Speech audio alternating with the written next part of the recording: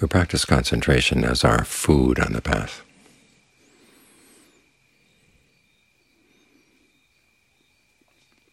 We try to settle the mind with one object, like the breath, and bring the mind to the object in a way that it feels at ease, has a sense of fullness, refreshment. And so you work with the breath to see what kind of breathing would feel good.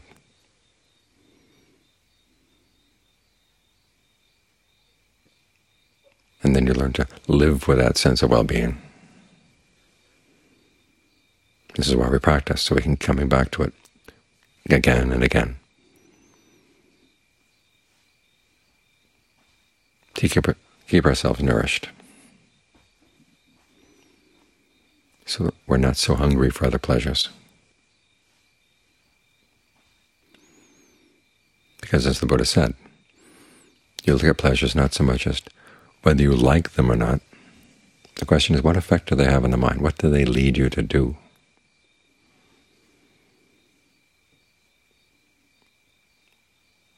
Ordinarily, we go for the pleasures of the senses, sights, sounds, smells, tastes, tactile sensations that we like. We keep going for them again and again because, as the Buddha said, for most of us we don't see any other alternative to pain. So even though they may have their drawbacks, we're willing to put up with them.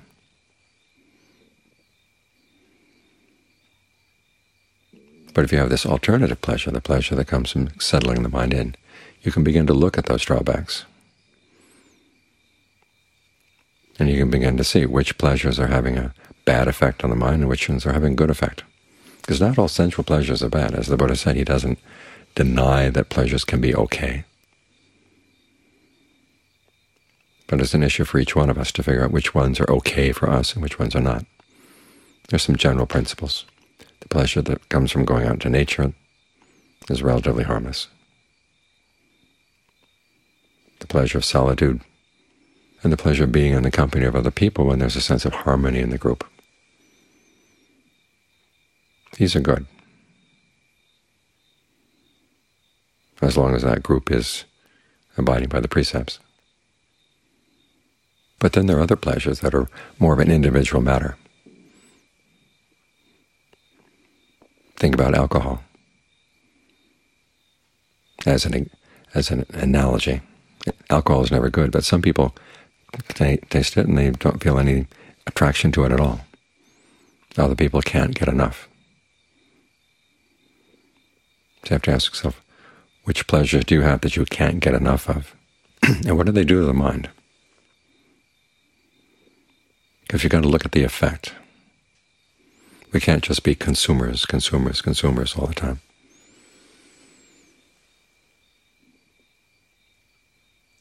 True happiness comes from having skills, being able to maneuver through the difficulties of life without suffering from them.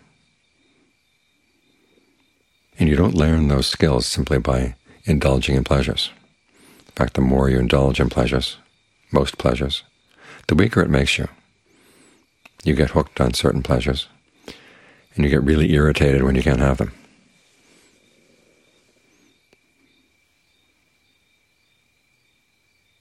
Those are the kind of pleasures that are really bad for you. Think about that experiment where they found the little pleasure center in the brains of little mice. And so they put an electrode right into it, and then they had a little plate on the mouse's head. And the mouse could touch the plate against another plate and got a little tiny charge, just enough to stimulate the little pleasure center. And they found that when they put mice in cages where they could do this, they would just sit there with a little plate against the bar, and they'd die. The pleasure was enough for them. They didn't care about eating or anything at all. They just wanted the pleasure. This is what happens to our goodness if we just keep going for pleasures without any concern for what they're doing for the mind. So we have to remind ourselves we're not here just consuming pleasures as much as we can. We're agents. We're acting in the world, acting inside the mind as well. What kind of actions are our pleasures and pains inducing in us? Because we have to learn how to respond well to both. How to respond to pain in a way that's good for the mind, how to respond to pleasure in a way that's good for the mind. Think about the qualities the Buddha himself developed on his path. One was, as he said, lack of contentment with skillful qualities. In other words, he always kept wanting to perfect his skills even more. If there was still any bit of, the slightest bit of disturbance or dis-ease in his mind, he would not rest content. He would just keep working. And what did he develop? What qualities did he employ as he kept working at the path? He listed 3. Heedfulness, ardency, resolution. Heedfulness is the proper attitude to have when you realize that your actions do make a difference. And they're going to determine whether you suffer and whether you don't. And so you've got to be very careful about what you do. This, of course, goes back on those issues of pleasure and pain. Which pleasures are okay? Which pleasures are heedful pleasures? In other words, you indulge in them, you enjoy them, and they're actually good for the mind. Concentration is a good pleasure in that way. Then there's ardency. You keep trying to develop more and more skill. And resolution is when you're strong in the face of difficulties.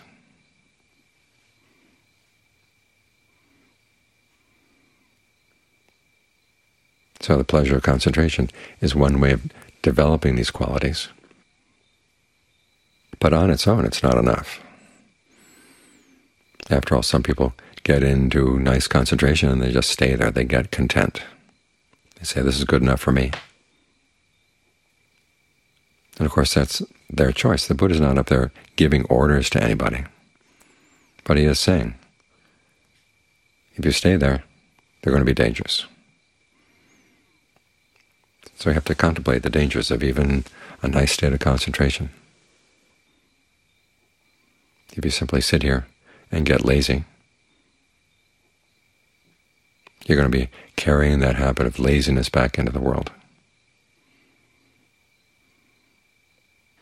This is why concentration has to be developed together with an inquisitive, curious mind. Wants to know what's better than this. What's more solid? What's more reliable than this? This is the voice of heedfulness, asking those questions.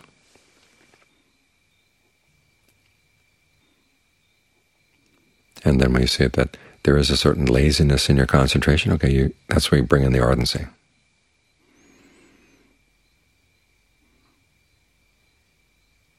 That it's good to rest here and get rested, but you've got to use your strength for something of more value. It's like just eating, but not using your strength that comes from eating. You've got to ask yourself, what more? What more is there? What's better?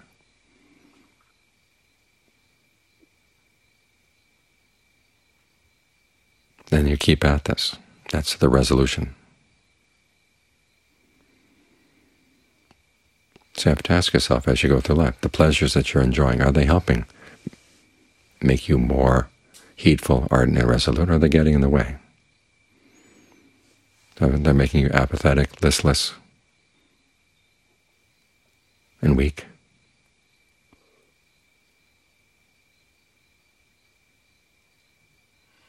As living beings, we're not just sitting here in the present moment. The present moment is going in a certain direction. And you have to look at the qualities you're developing in the present moment and ask yourself, what direction is this present moment taking me to? The present moment is not a place where you sit. It's a place where you work. It's your path. The Buddha saw that we're all on different paths. It's not the case that we suddenly decide we would like to have a path in life when we come to the practice. We're already on a path of one kind or another, leading someplace. All too often we have no idea where that path is leading. But the Buddha can describe the different paths and where they go. You can ask yourself, given the way I'm living my life, which path am I on? Am I on the path to a good destination or a bad one? If it's a bad one, you can turn around, go in a better direction. If you're on a good one, this is when you have to stick with it and have that inquisitive mind. There was an Ajahn who came to visit us here, and some people took him to some of the national parks, and they said every path he got onto, he said, "Oh, let's see how far the path goes. What's around the next bend? What's around the next bend?"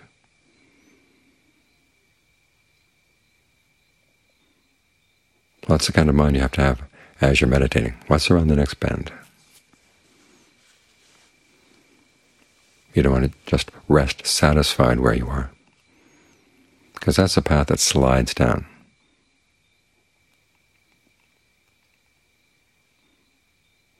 There's a hill in Lassen National Park. It's covered with very fine little bits of lava.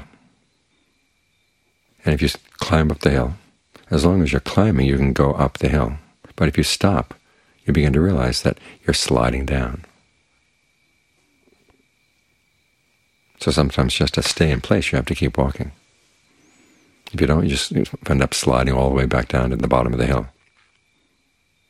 That's the way it is with a practice. If you stand still too long, you start sliding down. Now, this doesn't mean you shouldn't be enjoying the concentration. You shouldn't. You should have a sense of when it is right to just simply rest in the concentration. But then you want to make sure you put it to good use.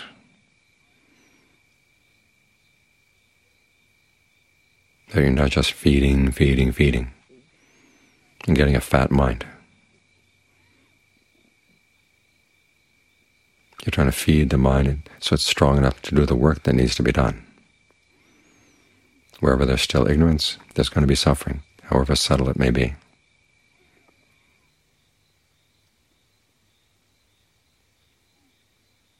So look at your pleasures, look at your pains, and ask yourself, in indulging in these things, where am I going? Where are they taking me? Are they really my friends? Am I really a friend to myself? Some pains are actually your friends.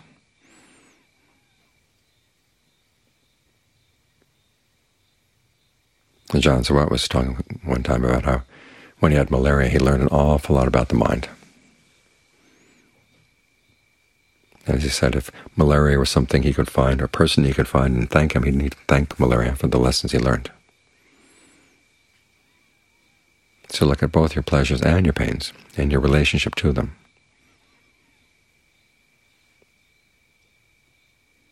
And focus on the pleasures and pains that are skillful, i.e. that lead you to act in a skillful way.